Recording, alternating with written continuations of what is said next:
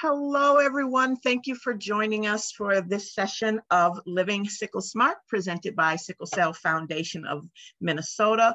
We are so thrilled. I've been waiting all month for this particular presentation on curative therapies for sickle cell disease.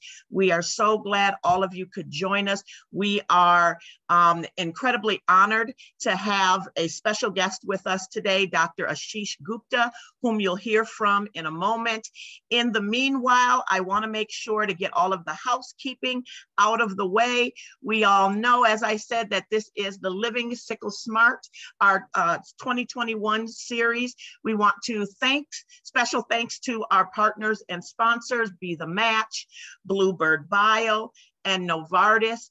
If you are interested in watching previous versions or the replay of this at a future date, you can do so through our website, which is going to redirect you to our YouTube channel. Yes, we are trying to get more followers on our YouTube channel, so please visit us there. And then you can stay abreast of future webinars and other events through our Eventbrite channel. So if you go to YouTube, Eventbrite, all that you have to do is search for Sickle Cell MN or Sickle Cell Foundation of Minnesota. We also invite you to follow us on Facebook, YouTube, Facebook, LinkedIn, Twitter, Instagram, all those I shouldn't say all those social media platforms because we can only handle so many, but our primary social media channels are Facebook, Twitter, Instagram, and LinkedIn. And so we invite you to follow us on any or all of them as well.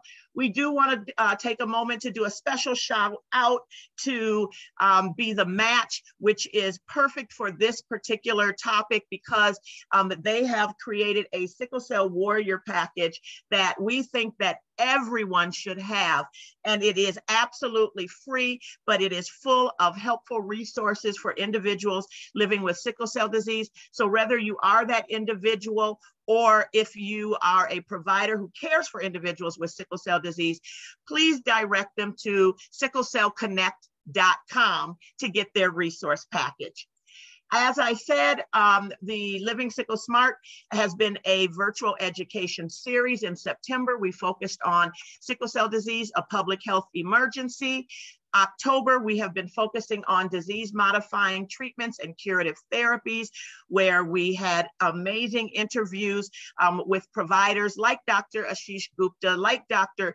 Stephen Nelson, as well as individuals representing Be The Match, the American Red Cross, as well. November, we will be talking about planning for your future and navigating life transitions, right? And then December, it's smiling through the pain, how pain can impact mental and emotional health.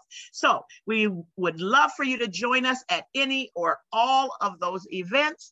And without further ado, I would like to introduce you to Dr. Ashish Gupta, who will be our presenter today.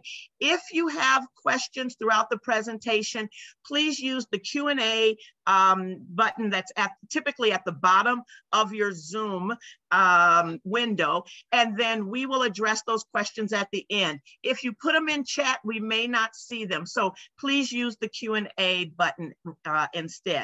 All right, so I'm going to turn the controls over to Dr. Gupta. You can take it away.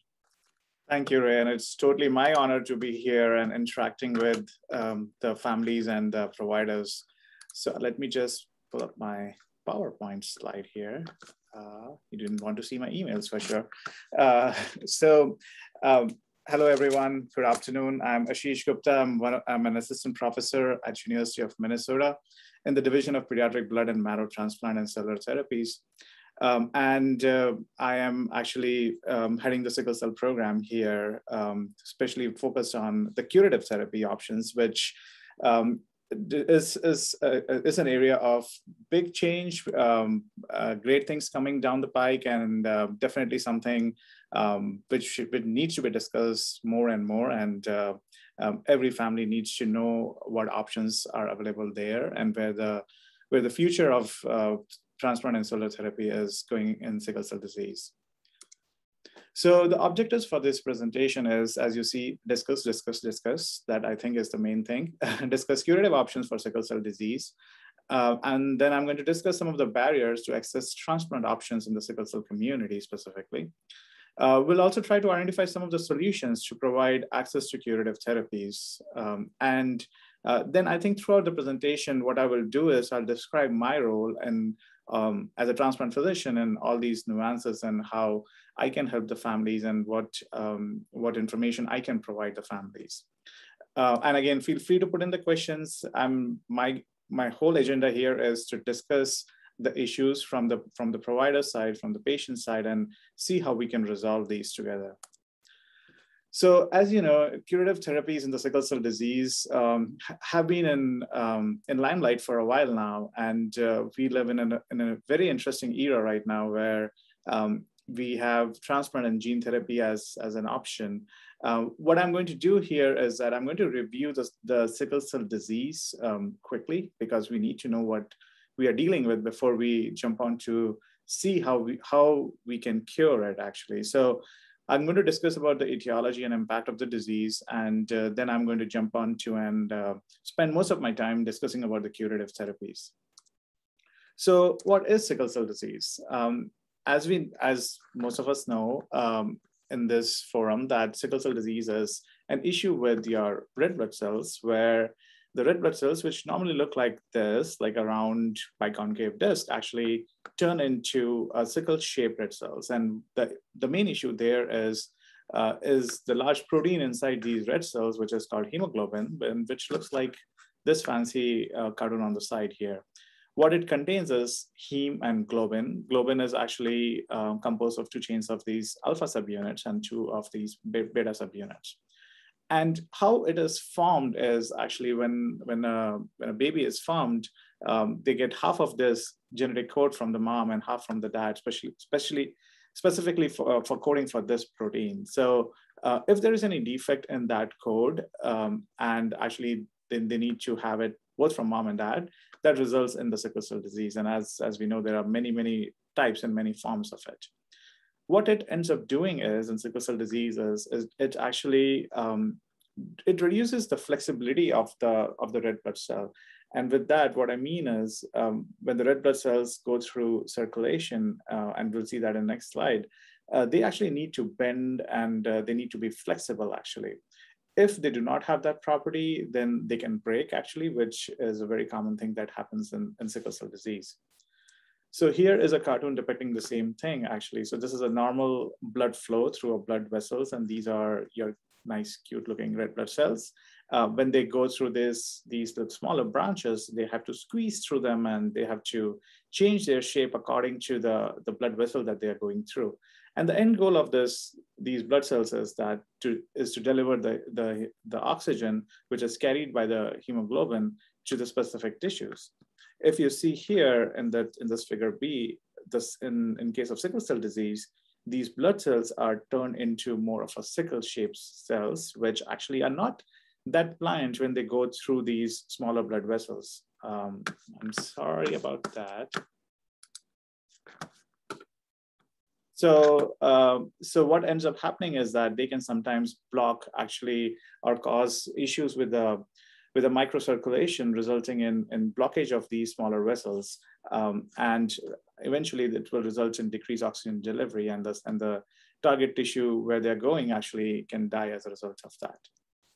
I don't need to tell this audience about all the issues that sickle cell disease can cause in all different organ systems, essentially from head to toe, thinking about the brain, eyes, like hands and feet, your heart, your lungs, your kidneys, everything, and spleen, of course, like everything can get affected in sickle cell disease. And these are all different manifestations, or what we call as the phenotypes, that can happen in sickle cell disease. These are not just limited to these organ systems. There are other types of complications that can happen as well. So I won't dwell much time in this, but like tells you that there is a huge impact of this disease, not just on one organ system, but it is a multi-organ system disease where many issues need to be addressed. This becomes very important actually when we talk about transplant and curative therapies as well, because these very organ systems are crucial for successfully carrying out the curative therapies too. So what are the current interventions that are helpful for sickle cell disease? And we are not talking about cure here right now. So identifying the disease early is very, very important and critical, which I think newborn screen programs are doing a fantastic job with that. Early identification can help the families with the genetic counseling, and as well as the things to look out for, and help them integrate with a comprehensive sickle cell program, which eventually takes care of the child as they get older and go through this disease. It also helps in educating actually the families. It also can improved education has helped in realizing the importance of hydration, avoiding the triggers for sickle cell disease, and overall helping the families learn more about this disease and how to prevent it. Hydroxyurea has been a revolutionary change in the disease, where it increases the fetal hemoglobin, which in turn reduces the percentage of sickle hemoglobin and thus prevents a complication. But there are issues with hydroxyurea as well, as we all know that it is sometimes not as effective as we would like it to be, even at the max doses, and it requires a pill daily. So the adherence and compliance with the medication is important here. Then there are transfusion programs, simple or partial exchange transfusions, where they can reduce the sickle hemoglobin, but the transfusions have their own baggage with them. There is the risk of infections with the central line. There is iron overload, which is a big challenge, and over time would lead chelation, and like after a certain point, even chelation doesn't help much of the iron overload. And there are immunizations and preventative antibiotics as well to take care of some of the issues. So now jumping on to curative therapies, and this is a main issue that we are discussing here, is how to fix the bend. So as we know, the coding comes from the sickle cell genes, which actually code for a sickle hemoglobin and result in sickle red blood cells. So currently there are two options for cure. One is the hematopoietic stem cell transplant, where the goal is to permanently replace the defective red blood cells. The other way is actually to fix a genetic mutation in the stem cells, and instead of replacing the whole system, you can actually focus on the system that is defective, and that is where the means of gene therapy. And I'll discuss both of these options. First, I will start with hematopoietic stem cell transplant and discuss about the bone marrow, where all the action is taking place. So what is transplant? We call it hematopoietic stem cell transplant, or HSCT, which is also known as blood and marrow transplant, or BMT.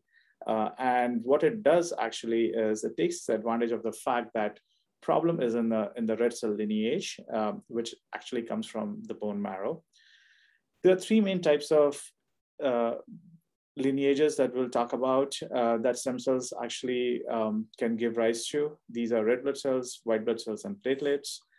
Actually, this figure sums it all. So where I'm taking you guys now is actually inside the bone marrow.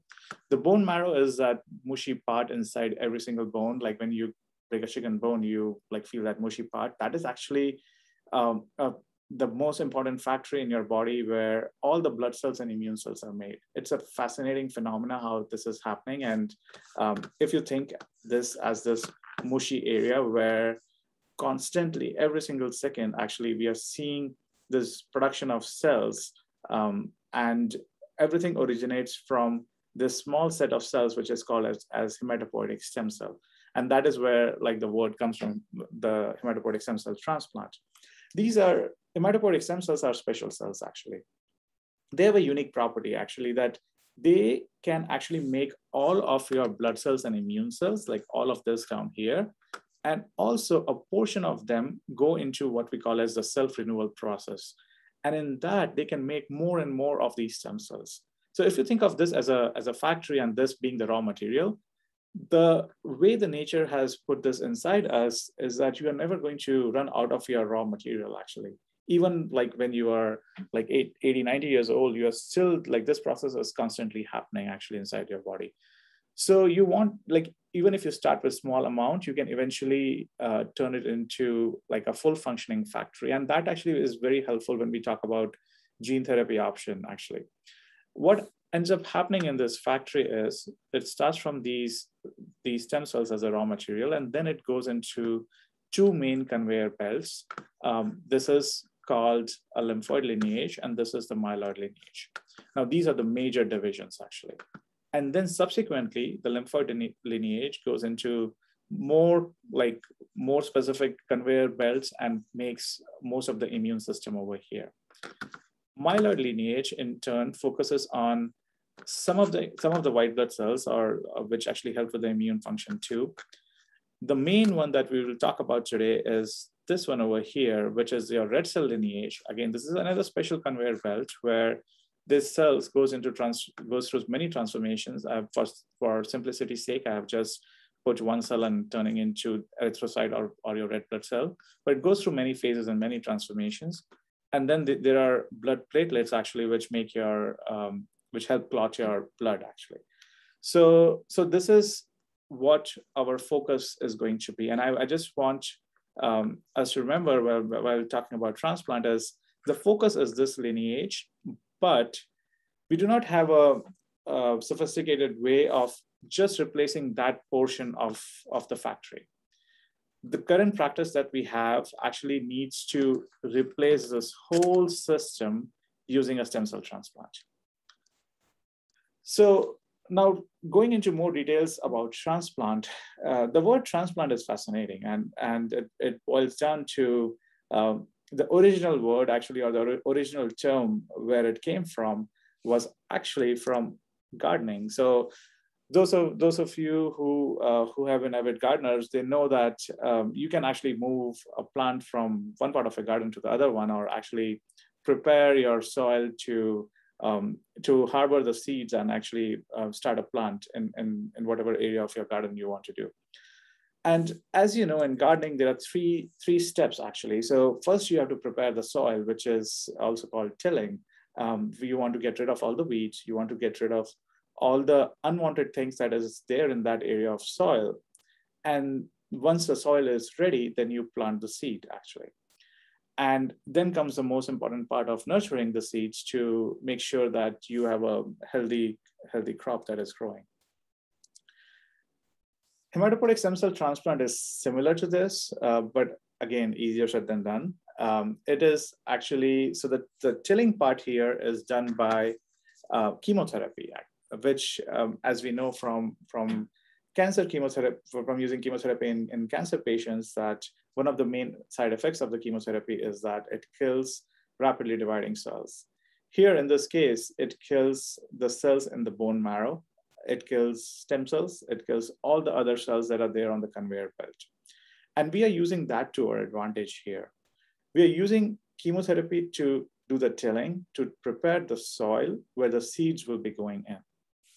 The seed is the stem cell actually from someone else who does not have sickle cell disease.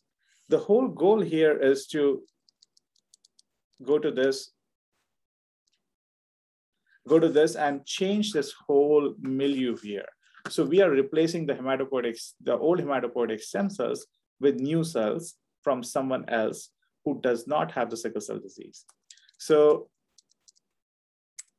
here we are with a stem cell infusion. And then the eventual goal is that after that infusion, there are a lot of changes that happen in the body. There are a lot of complications that one needs to be aware of. But the whole goal is eventually this new system will take over the old system, and the body will accept this new system. And eventually the patient will live without sickle cell disease. Again, this cartoon is more for the simplicity. The process is definitely way more complicated than this. But two things that I want to highlight here is that this is not a surgical transplant. This is a medical transplant. We use medicines to get rid of the old organ system and replace it with new stem cells. The other thing I want to specifically mention for sickle cell disease is every single transplant, and it depends on a lot of variables that we'll discuss in the next slide. The underlying disease is very, very important variable because it determines what kind of chemotherapy we will use. It also determines what the length of duration of other therapies and other supportive care we need. And like to reach that ultimate goal is so much disease dependent. So talking about these variables, I have highlighted underlying disease in the red because it is not just the disease, like all sickle cell disease is not the same. All patients are not the same. At what stage, at what status the patient is coming to us becomes extremely important. And these are the variables prior to transplant where we have some control maybe, but the variables after the transplant are the ones where we do a lot of supportive care, but we have very minimal control. So I use an analogy that this is a roller coaster ride. Before you put your belts on, before you sit in the roller coaster ride, you have some control over things. But once you're in the transplant process, post-transplant course, a lot of it is difficult to predict. It is also doing a lot of supportive care with all the variables that you know upfront, but it is difficult to predict exactly who is going to develop what. So the variables that matter a lot, especially prior to taking someone for transplant, is underlying disease status and then donor options. What kind of donors are available? And depending on the donor availability, the risk of transplant changes. We'll see in subsequent slides actually how grossly they change. And a very important crux of this talk today is to know the donor options sooner than later. The donor options actually use a way of immune matching, which we call as HLA or human leukocyte antigen, which is actually unique to each individual, but there are a limited set of HLAs actually in this world.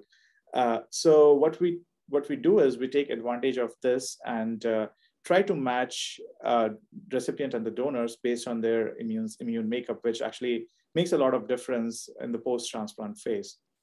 It is also important to know what age it will be the right age to transplant, and especially it matters a lot in sickle cell disease, which, as we know, is a progressive disease and affects multiple organ systems. And a 2-year-old is at a very different stage as compared to a 10-year-old or a 20-year-old. So that factor is critical, actually, especially when we evaluate someone for transplant, and it shows up on the outcomes as well when we have done the larger studies on this.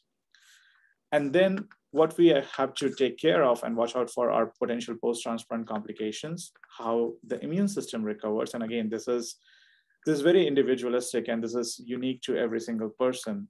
And also look into the long-term outcomes and not have a jury out within 6 months or a year post-transplant. So some of the common questions about donors is, they are actually, what is HLA matching, which is like always something that family asks us.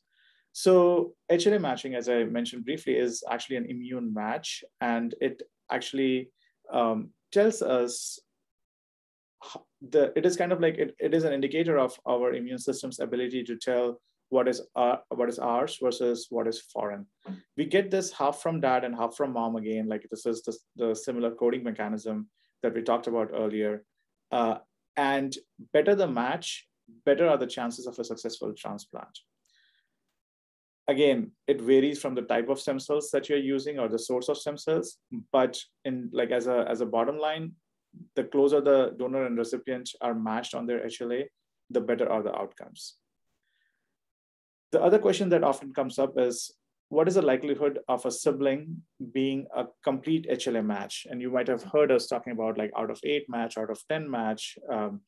And statistically speaking, each sibling has about 25% chance of being a perfect match to the patient. Again, the 25% number or the person comes from the chance of half of the same code coming from the mom and half of the same code coming from the dad. So it is like 1 in 4 chance. But in reality, because of other complicated mechanism through which a baby is made, it is about 16 to 18% chance. The other question that often comes up is, would we use a sibling who has a sickle cell trait? And the answer is yes. The goal here is to reduce the hemoglobin S percentage to a level safely where the main complications of the sickle cell disease do not exhibit. So if you can convert a sickle cell disease to a sickle cell trait, it is still a big win.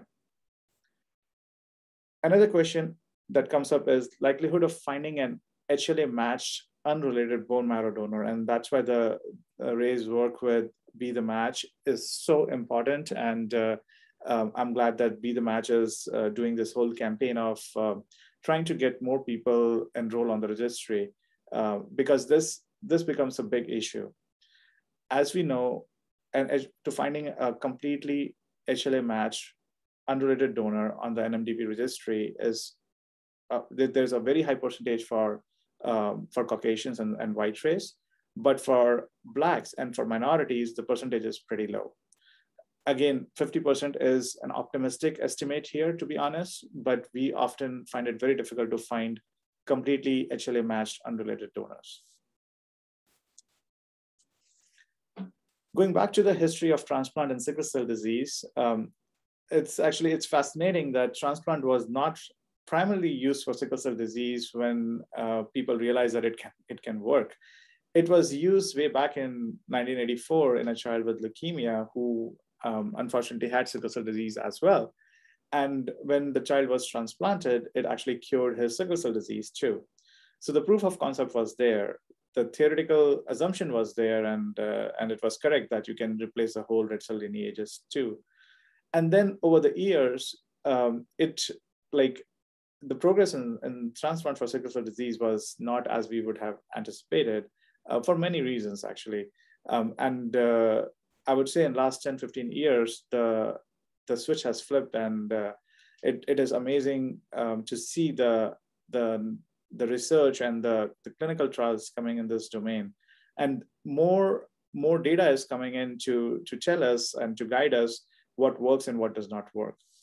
This table here summarizes actually the outcomes from many different trials using a lot of different donor options, using a lot of different conditioning, which is kind of like the tilling the soil. And I'll talk about that in subsequent slides.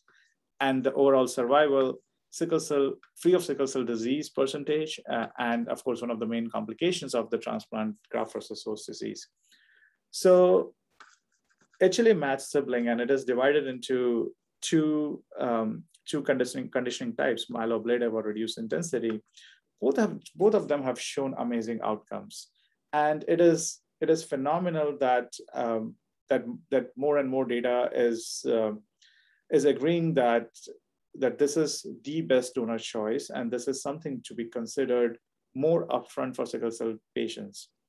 The overall survival is like 95% plus, and I would say that with a therapy like this is as good as it can get.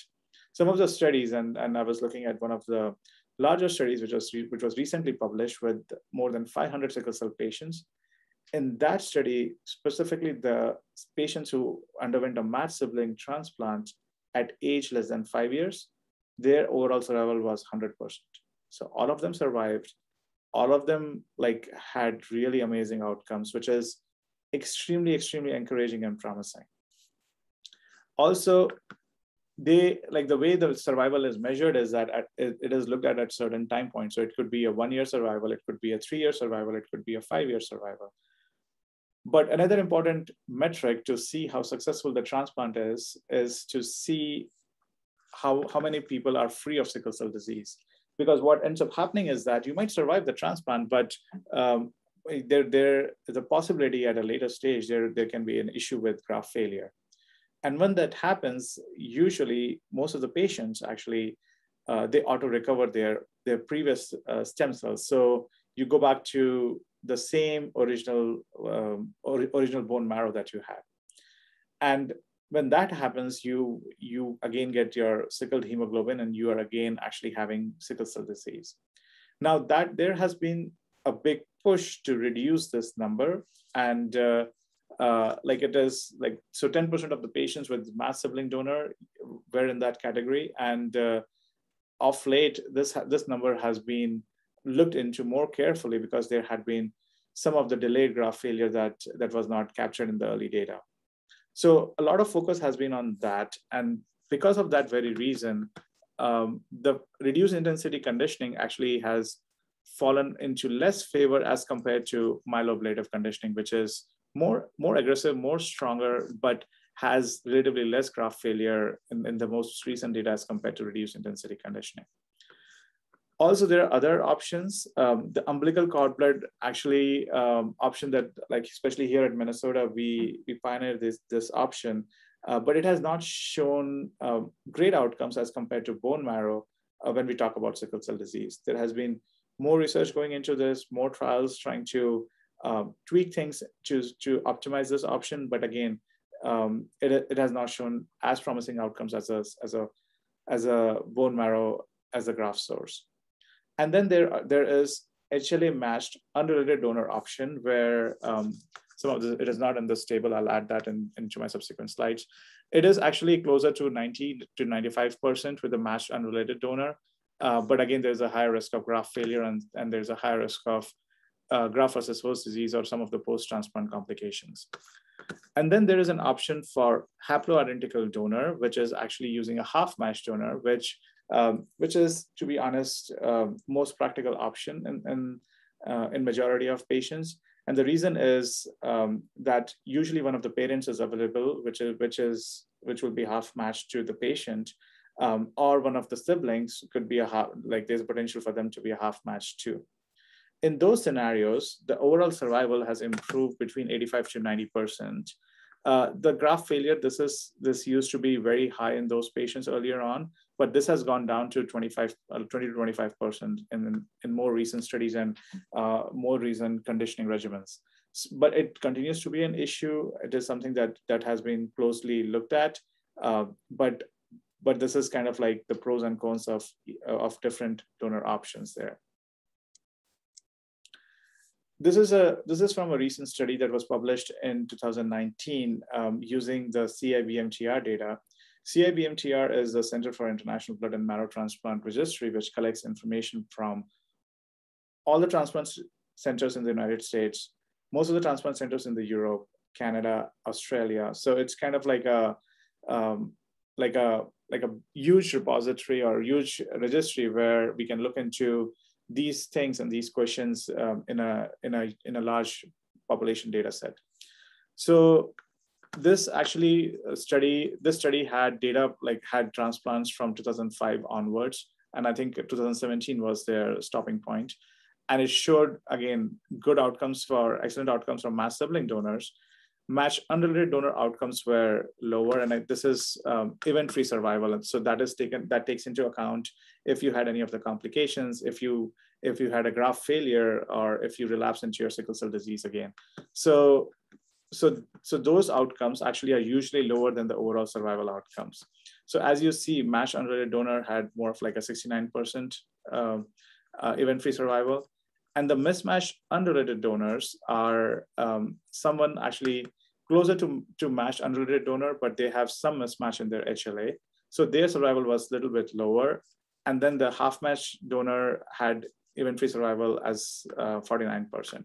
Now, this data is actually constantly changing for the reasons that the era in which this study was done or took into account is way different than where we are and the kind of transplants that are being done right now. Mismatched unrelated donor has fallen out of favor as compared to haploidentical donor because this curve has shown way more promising outcomes as compared to mismatched unrelated donor. So this has come much more closer to matched unrelated donor outcomes. So this has been favored more in sickle cell patients, especially the ones who are having a lot of complications and the disease course is concerning to begin with. These are the overall survival outcomes. And as you see, even in that era, like we are seeing a 96% matched sibling survival outcome over here.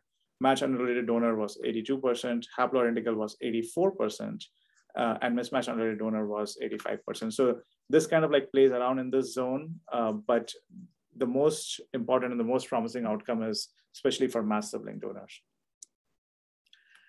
Graft failure is always a big issue when we talk about transplant. And if, as you see with different donor options, the incidence of graft failure is different.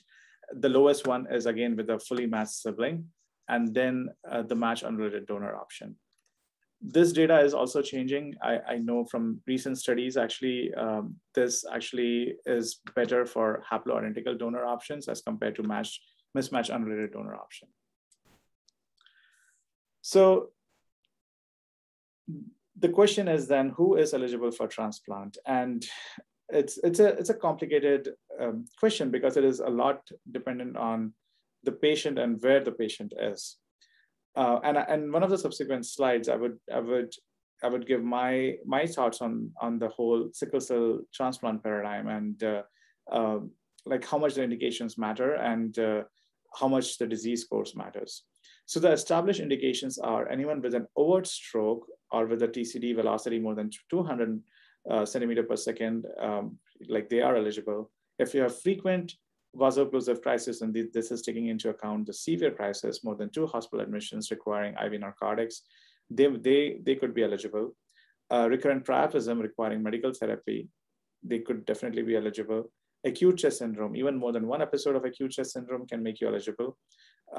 And red cell aluminization, osteonecrosis of more than 2 joints. So as you see, these are the more severe cases, which are actually suffering from the sickle cell disease, and the disease continues to progress in these children and adults. So these are pretty much the established indications. The potential indications, and actually most of them have moved to established indications now, are a silent infarct with severe anemia or neurocognitive dysfunction. This is very important to recognize that sickle cell disease is a progressive disease. The infarcts and the neurocognitive dysfunction in these kids are usually progressive. So earlier you stop this progression, the better outcomes will be from the neurocognitive standpoint. So I personally believe that silent infarct and neurocognitive dysfunction or neurocognitive decline should be seriously considered into established indication, and I do favor it. And again, you have to take into account what kind of donor is available and how safely you can take a kid to transplant. But that is an important indication. Then cardiac issues with the tricuspid regurgitation, jet velocity more than 2.5 is an important indication. Sickle cell related liver injury or iron overload, and this becomes very important in kids who are on chronic transfusion. Transplant should be considered sooner than later. Renal insufficiency, kids on dialysis, nephrotic syndrome, sickle nephropathy. Again, you want to take them to transplant before the renal issues are beyond a certain point. And in the red, I have highlighted a very important indication here is availability of a matched sibling donor. And there has been a lot of back and forth on this about the risk of transplant and the benefits with a matched sibling donor. And very recently, actually, American Society of Hematology came up with guidelines that in patients with an indication for transplant, they suggested transplantation with cells from a matched sibling donor earlier in life due to risk of irreversible sickle cell disease-related damage to the body that increases with age. On the same guidelines, actually, they also mentioned that it should be considered even in kids who have not shown a lot of symptoms. This is more to be more proactive and prevent the worst part of the disease from happening as compared to waiting for some of the disasters like a stroke to happen when you have a matched sibling donor available. So as we talked about this before, that sickle cell disease essentially affects all the organs. The very important ones that we are very cautious about, especially for taking someone to transplant, is actually heart, lungs, your liver, and your kidneys. And the role that they play becomes manifold, because most of these chemotherapy agents that we are using here are metabolized by liver and kidney. They are not your regular medications. These are medications that are very toxic. And if your organ systems are not in the right place, or the function is not great, then they can actually cause more damage than the benefit. So you have to be very cautious, and that comes back to that point that how soon you should take someone to transplant. So some of the important points highlighted in this slide is it's a chronic disease with silent accumulation of end organ damage over time. Outcomes of transplant are compromised by this major organ dysfunction. Another important point is to remember that transplant cannot fix the irreversible damage from sickle cell. So the damage that has unfortunately happened, it cannot be reversed. If there's a kid who had a stroke and if there is a part of the brain that got affected by it, sickle cell disease can stop the further damage, but it will not reverse what has already been damaged. Also, as a therapy, as the sickle cell therapy the transplant therapy improves, there has been more of a shift to less toxic regimens, less severe patients being considered for transplant before the complications arise. This slide actually is a busy slide to give an idea of the transplant timeline, actually. So once we decide to take someone to transplant, there is a whole week of workup where the goal is to evaluate major organ function and also to ensure that there are no infections hidden in the system. It takes about like a week where like the patient goes through a lot of scans and a lot of lab work and a lot of evaluations. Once we determine that, yes, someone is eligible for transplant and move forward with it, the first step is the conditioning regimen, which is usually a combination of chemotherapy plus minus radiation. The goal of the conditioning regimen, and if I can refer back to the slide where I was showing the tilling process, here the goal is to make room in the bone marrow and eliminate immune systems so the donor cells do not get rejected or thrown out of the system. Then comes your transplant day, and our whole world revolves around this. We call it the day zero. And this curve, these two curves in red and blue are to show like what happens to the patient counts, like when they're getting the conditioning chemotherapy and after they got the transplant. So the patient counts like take a little time to dip and the bone marrow to be eliminated. For chemotherapy, it takes about 7 to 10 days to wipe out the bone marrow. So this is the time when the counts start falling down. And as the donor cells start growing inside the new bone marrow, you'll start seeing the donor cell counts come up.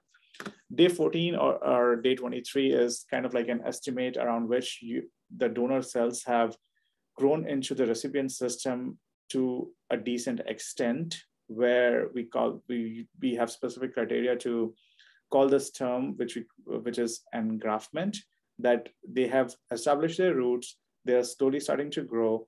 Our seeds that we planted on day zero are showing some small pods there.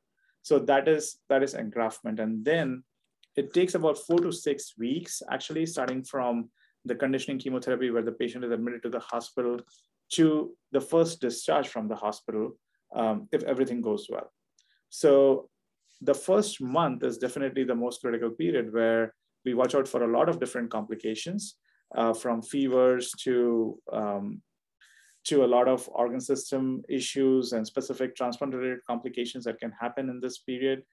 And again, a lot of this depends on what kind of donor you got, what kind of transplant you got, what kind of chemotherapy you got. So all of those variables play an important role. After that, there are additional complications that we look out for, and especially in children with sickle cell disease. These two are the most common complications that we pay a very close attention to. After discharge, what it entails is you're not done.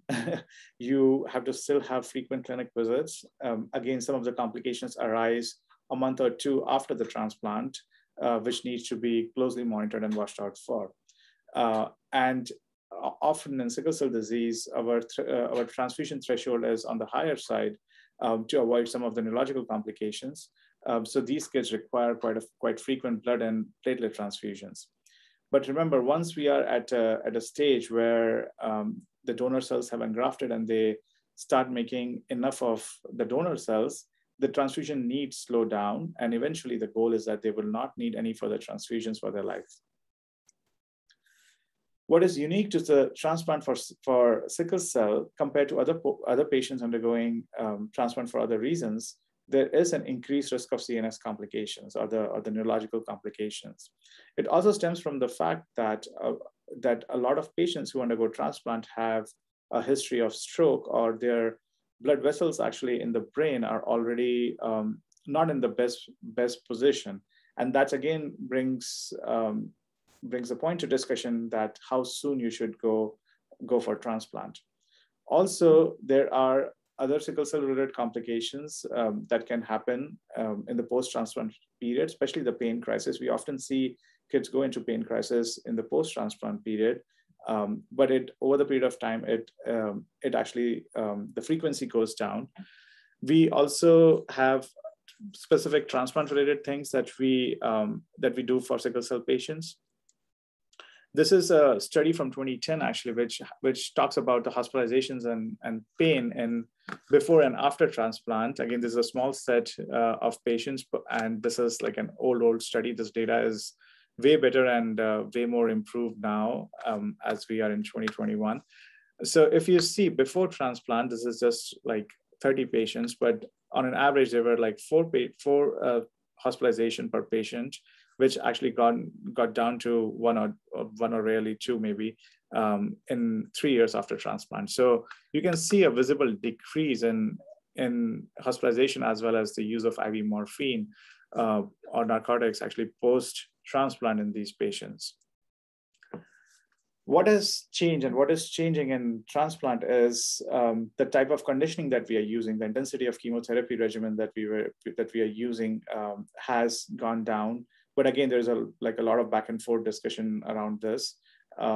What the reduced intensity conditioning will do is there will be a higher chance of fertility preservation and lesser organ toxicity. Again, infertility is a big issue with any transplant. Whenever we are using stronger chemotherapy, the cells in the gonads actually are very sensitive to the chemotherapy, and there's a very high risk of infertility in these children. So there has been more push to try regimens that improve the chances of fertility in this patient population. Also, there have been push to look into alternative donor options where we can use, or we can actually optimize the regimen where we can successfully use half-match transplant and umbilical cord blood transplants. And again, I think I have talked about this about 50 times now in this presentation, is offering transplant early in life with optimal donor before the irreversible end organ damage happens.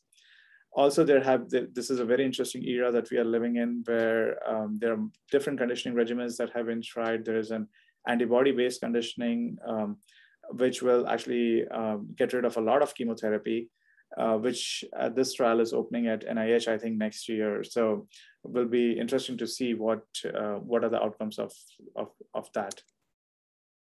I'll also spend like a few minutes quickly to talk about gene therapy. So gene therapy is again like a fascinating treatment which uses the base of transplant, and what it does is that it converts the stem cells, your patient's own stem cells, and changes them into a corrected stem cell.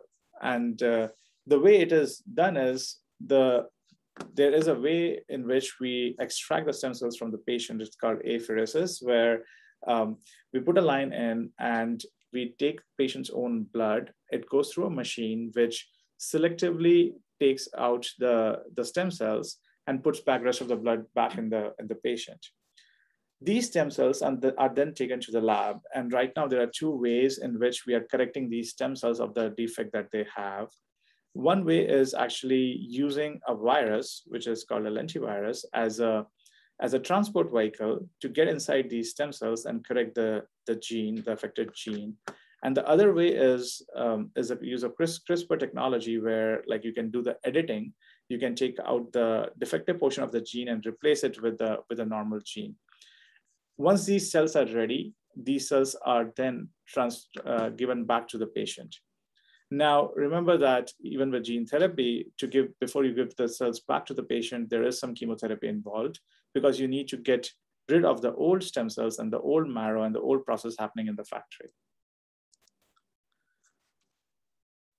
So the two main approaches that gene therapy is taking right now is either you increase the hemoglobin F production through the mechanisms that we talked about in the previous slide, which is relatively easier to do, or you increase the hemoglobin A production, which is the normal hemoglobin. Both the approaches are targeted towards one goal. You reduce the sickled hemoglobin percent in the body to a level where it is not enough to cause any complication. And like from the previous data and previous studies that are done in this domain, 30% is the magic mark where we are trying to reduce the hemoglobin S percentage to. This is, again, a very encouraging era, and there are multiple gene therapy trials going on right now. There are about 9 or 10 in the domain. The advantages are that you can achieve the cure without the need of finding a donor. Also, there is a different process when you're getting stem cells from someone else, and the risk of graft versus host disease is always huge, as compared to gene therapy, where you're using patients' own stem cells. So you're literally getting rid of the risk of graft versus host disease and a lot of immune suppression that goes around graft versus host disease. The limitations are, I always say, this is still a clinical trial. We don't know what will happen 10 years from now on gene therapy trial. It also requires chemotherapy to get rid of stem cells. So the risk of infertility is still there. Can have problems with viral transduction. What it means is that the vehicle that we are using to transport the gene inside the affected stem cells, there can be issues with that. So far on the gene therapy trials, we have not seen any major issue with that. But the next point, which is insertional mutagenesis, what it means is that we are trying to manipulate the genetic code here. And when we are doing that, there's always a risk that you can inadvertently induce a gene that can cause issues with the stem cells. And when that causes issues with the stem cells, there's a risk that it can actually develop pre-leukemia or leukemia. So that risk, as we are seeing with the gene therapy right now, is real, and there are patients with that risk that have been reported in the gene therapy trials.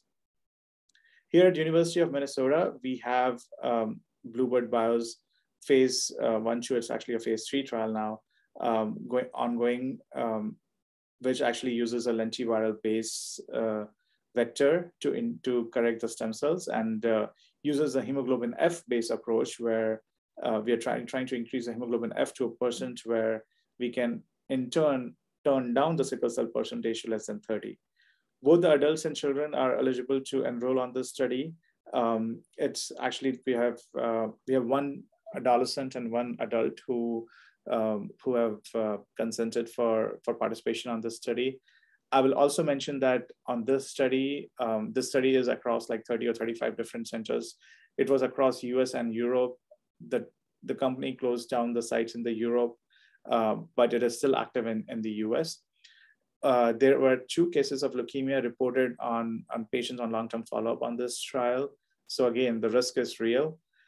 But there are at least 8 other gene therapy clinical trials that are undergoing at different centers in the US right now, and there are many, many more in pipeline. So again, it's a very promising era for curative options for sickle cell. The barriers, as we talked about while going through the previous slides, are the donor options are limited. Possibility of having a fully matched sibling donor or unrelated donor is challenging. And at least for the unrelated donor option, actually, as more people volunteer to be on the donor registry, the more are the chances that we'll be able to find an unrelated donor. Also, understanding that the transplant process in itself is quite complicated. It is not an easy process to go through. It requires a lot of commitment from the families and the patients, and it takes a whole village to transplant. This is not something that I can do by myself. I cannot tell you like how many people are involved with this process. And it is not just the inpatient and outpatient care.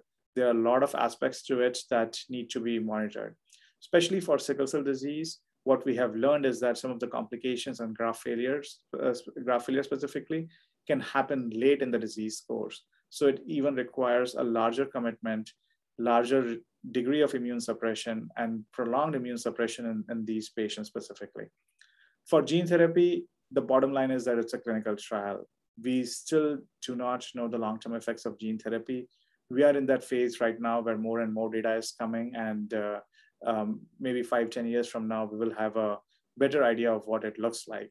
But I'll tell you that from the initial results that I have seen on this trial, it is promising. A lot of patients are having a really good HbF and very low HbS level, which again tells you that this therapy is efficacious and has promise down in the future. So I think this is my most important slide for this presentation. So as we know, the risk for organ toxicity, complications, bad outcomes increases with time in sickle cell disease. And there's always a challenge to know what is the optimal time to intervention with transplant or any other curative option. And I want to highlight that anticipated benefits from transplant or other interventions, they go down over time. So we have to be very, very cautious in knowing where the patient is, understanding what are the anticipated benefits from transplant before we undergo a therapy like that, understanding where the patient is, where the family is, all the socioeconomic barriers that are there around it before we commit any kid to transplant. Again, as I said, it's a roller coaster ride. And before you jump onto that ride, you need to know what you're dealing with. When to meet the transplant team, I always say sooner the better. I actually am a very strong proponent that if the family is ready, even after the newborn screen and after initial visits in the comprehensive care sickle cell clinic, if the family is ready, I would like to have that discussion sooner than later. The field is constantly changing and the information is as well. Where what we knew about sickle cell transplants 5 years ago is very different than what we know now.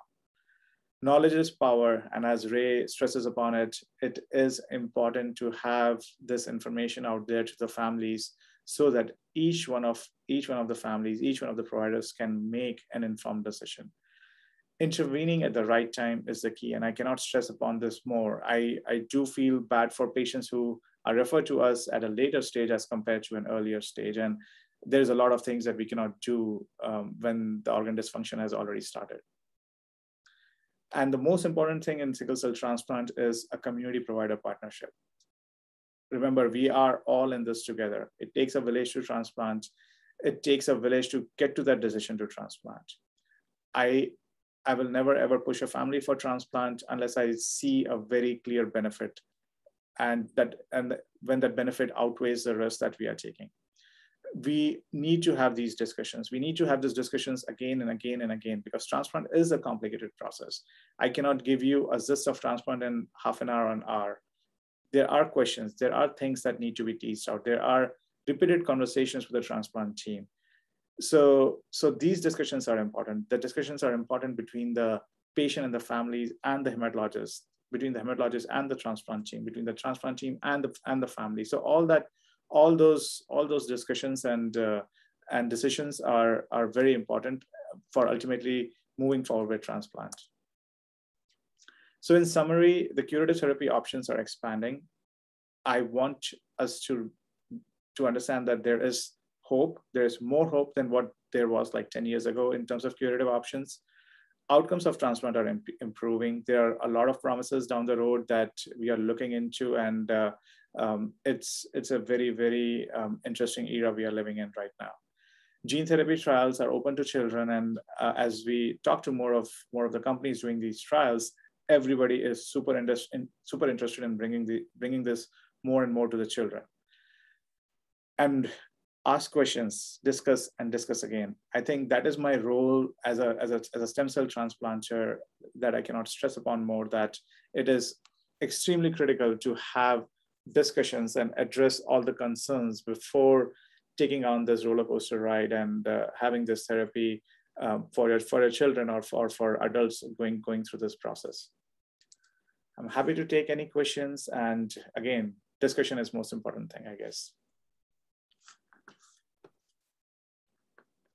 That was incredibly informative. I mean, you walked us through not only the options, but really the process. And so thank you, Dr. Gupta. I know that some people are going to need to drop off, and I understand that before we get to, we have 2 questions. I want to share with you very quickly how to watch this presentation, the replay of the presentation. We will be uploading it again to our website and our YouTube channel, and you can watch it there. It'll take us about 24 hours. I also want to remind people that there is the Sickle Cell Warrior resource package that's from Be the Match. It is full of resources. If you're interested in joining the registry, you can go to bethematch.org. And then also we talked about the importance of donating blood because it does save lives. Now, one of the things that I want to make sure that I express to everyone is that even if you cannot donate, even if you cannot join the registry, please help us to generate support and find 2 or 3 other people who can. Many of these curative, well, I shouldn't say many, but stem cell transplant, that option for many families is based on how many individuals, matching individuals are in the registry. And so if we do not have enough people in the registry, there's less individuals to choose from when looking for that just perfect match, or the matches become less than what they would be desired to be. And so please, whether it's yourself or whether you are encouraging patient families or others in your own community to join the registry, and then of course donate blood. Yes, yes, yes, we are seeing unprecedented need and shortages in blood donations, yes, for sickle cell disease, but across the board. So frankly, as long as your blood is red, please donate blood. And as far as I know, everybody on this call, your blood is red. So so I thank you for that. So we're going to get back to a couple of the questions that was asked. One of the things that you talked about is that there is different rates of success depending on the transplant type. Can you speak a little bit more to those rates of non-engraftment as a function of the transplant type? And thank you, Dr. Jed Gorlin from Memorial Blood Centers for asking that question. Absolutely, absolutely. And that is a big elephant in the field for transplant for sickle cell disease. And I would actually keep aside the matched sibling donor option because it is an issue there as well, but it is definitely has been a big issue in unrelated donor options and also in the half matched donor options. And what is happening is that so sickle cell disease is actually happening in the bone marrow. The bone marrow is constantly revved up with the disease. The body has been pushed, the bone marrow has been pushed to produce more and more red cells. So to tackle the disease in the marrow takes a lot. Also, along with that, when we are talking about the unrelated donor options or the half-matched donor options, we have to change our conditioning regimen. We have to intensify it good enough, but at the same time, the challenge is that if you go too much, then the toxicity increases for the conditioning regimen. So in this era, actually, a lot of the half-matched and the unrelated donor options were using what we call as the reduced intensity conditioning. What ended up happening with that was, because to reduce the toxicity, we actually compromised a little bit on how much safely you can get the graft to be established. Also in sickle cell disease, the goal is not to achieve 100% donor cells there. Even if you have a lower percentage of donor cells, till you are making enough hemoglobin A to keep the sickle hemoglobin down, that is acceptable. So to reduce the toxicity, we actually started using some of these different regimens. And what ended up happening was that we started to see that the bone marrow would accept the donor cells to a certain extent. And then later in the course, which is again fascinating about sickle cell disease, we do not see it as much in other types of transplants for other indications, but in sickle cell disease, it's kind of like the recipient's old bone marrow comes back with a revenge, and it throws away the donor bone marrow. And that is like 6 months later, a year later.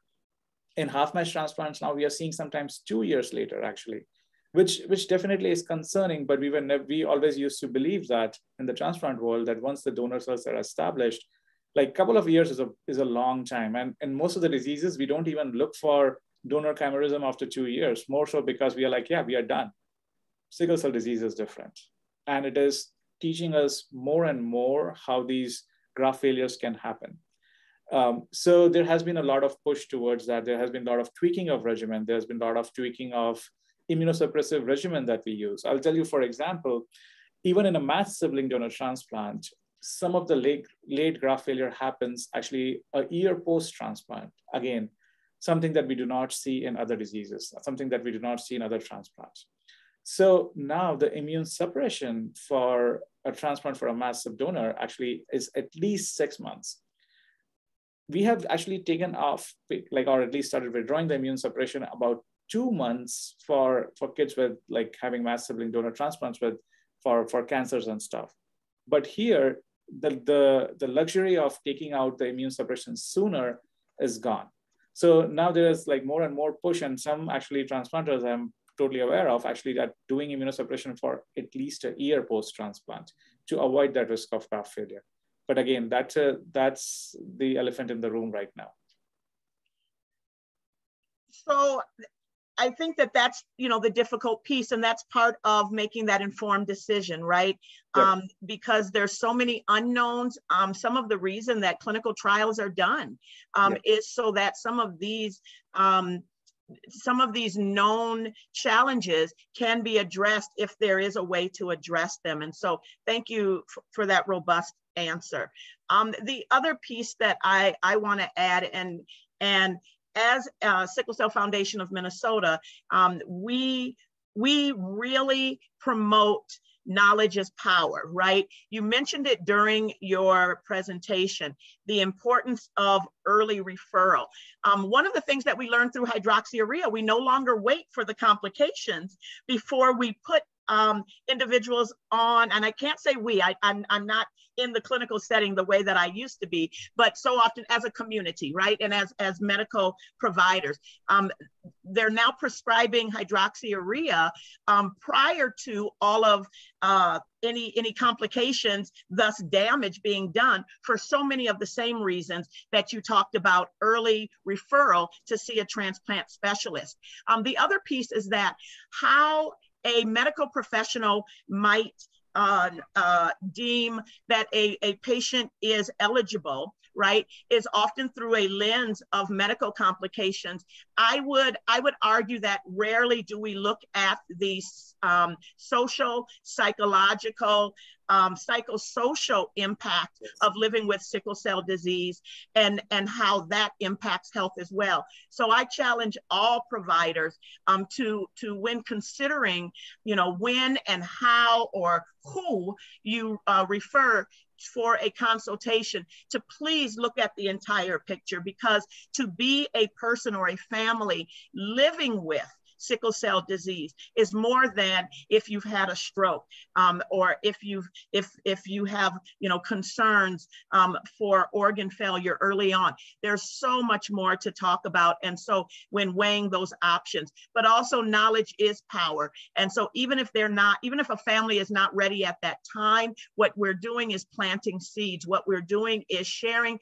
This is what we know about the science of transplant now, and maybe even down the road, if that opportunity were still available to them, there's even more advancements, but at least they've already began to have some of that discussion. So there's many different ways to look at when and why and who is getting referred to see a transplant specialist. Yep, I Anything totally agree. to add?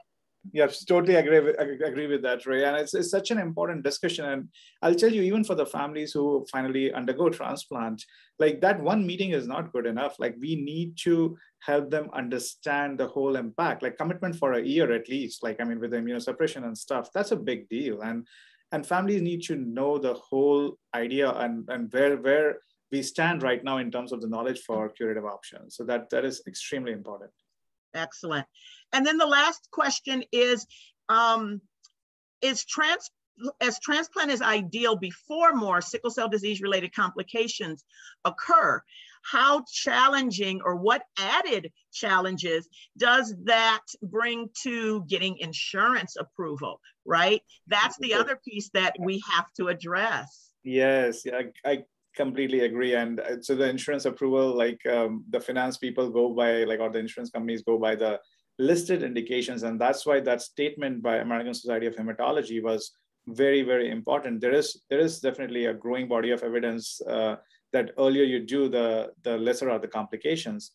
It is, I would say it is much relatively not that difficult for like those who have a matched sibling donor option. Like the outcomes are pretty much out there, and like everybody is very convinced that like even in asymptomatic kids you can move forward. It becomes more challenging with match, and like when you do not have great donor options. Again, like I'm a transplanter, I do transplant day in and day out, but I'll also tell you that it is not an easy therapy. It has a cost to it. It has a mortality associated with it. So these donor options, these outcomes need to be weighed in. These need to be discussed. Need to go with an open mind and understand that there are definitely risks, life-threatening risks associated with transplant and even with gene therapy. So all those discussions need to happen. All those information need to be there. And I would say that we are not there where we can do a preemptive transplant with alternate donor options, like for sickle cell disease. And we need to do definitely a better job with the conditioning and show that those transplants are definitely safer as compared to waiting for a little bit more. But yeah, it's a conundrum, and hopefully down the road we'll have more data about it and better regimens about it. Absolutely. And I do know that within the sickle cell community, there is a lot more advocacy to insurance companies around the approval processes. And so I think that everyone plays a role in advocating the way that insurance works in this country, and in many other countries that don't even have some of the options that we have, right? And so it is, let's be honest, a complicated mess. Absolutely. However, that's what advocacy is for. That's what organizations like Sickle Cell Foundation of Minnesota, Sickle Cell Disease Association of America, Sickle, all of these other grassroots community-based organizations are doing through their advocacy. But I also implore all of you who may be in medical spaces to begin to look for ways to partner with community in order to advocate for these things as well. And then if you are a patient or a person living with sickle cell disease or a caregiver, we encourage you also to get involved with your local community-based organization and to help to identify ways that you can help in those advocacy efforts. So one last time, I just want to make sure that I say thank you so much to Dr. Gupta. I want to remind all of you that if you are interested in joining the, if you are interested in ordering or providing to your patients the sickle cell resource package, you can go to SickleCellConnect.com. If you are interested in joining the Be the Match registry or learning more about it, you can go to BeTheMatch.org. And then also the importance of donating blood, because it does in fact save lives. We know that we have a community blood bank, which is Memorial Blood Centers, as well as National Blood Donor Program through Red Cross. Both of those are wonderful organizations and are available to you. You can view previous or future sessions of our Living SickleSMART by going to our website or our YouTube channel, which is the preferred method. You can also subscribe to our Eventbrite channel as well. We encourage you. And then if you have specific questions that you'd like to ask from Be the Match, I'm going to give you an email address. I'll also put it in the chat, and that is well, actually, I'll put it in the chat because I think it's much easier, but it is M. Johnstow, MJOHNSTO